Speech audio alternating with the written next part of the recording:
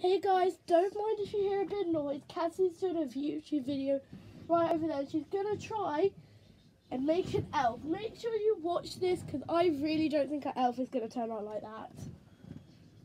Great for the support. Thanks. So I'm going to do a horror video.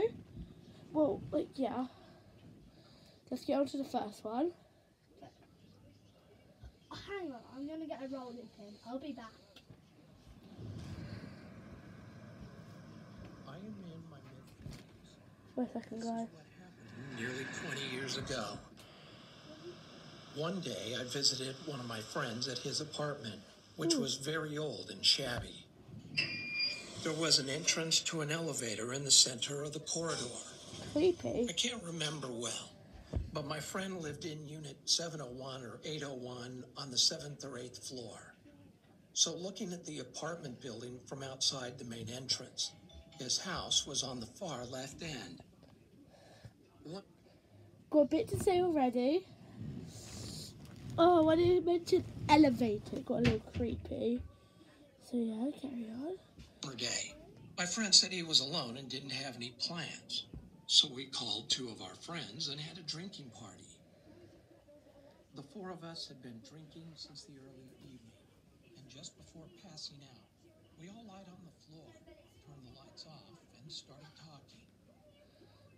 That's already creepy. But let's move on to another one. Can't really describe.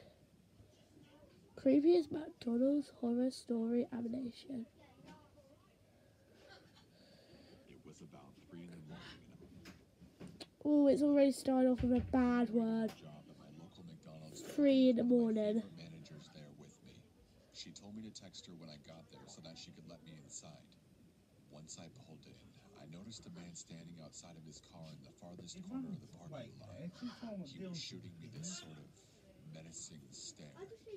Let me point out that it's completely pouring outside. I was really confused as to why this guy wasn't just sitting in his car. I then parked and texted my manager to let me inside. Seconds later, I noticed her at the door opening it for me. Upon walking up to her, I say my usual good morning. I was stopped mid-sentence by her rushing me inside and saying, "Did you see that guy outside?" I told her yes, and she proceeded to help me refill sauces, napkins, and things like that. My manager then told me that she's going to check the security tapes just to make sure that everything during the period that the restaurant was closed was okay. Minutes later, my manager called me into her office for whatever reason. She told me to look at the screen, and it showed that the same man was standing outside. The time was 12:47. She then fast-forwarded the tape to reveal that the man had been standing outside the entire time up until now. And at this point, it's about 3:50 a.m. I ran to the front lobby and I noticed him still standing over by his car.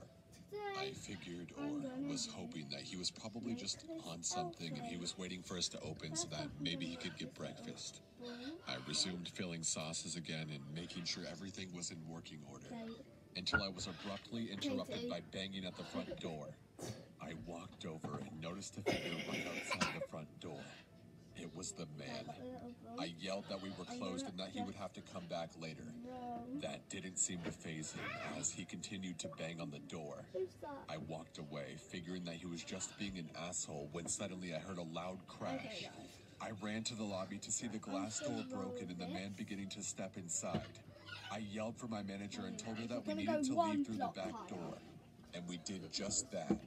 We booked into our cars and both called the cops. They arrived in about 15 minutes and came outside the restaurant with a dirty-looking man in cuffs. They said he was hiding in the back janitor's closet with a large knife in his hand. So that's my story, and also the reason I'm never working early mornings again. Well, that's enough, guys, of creepy stories. I hope I didn't scare you. Bye, guys.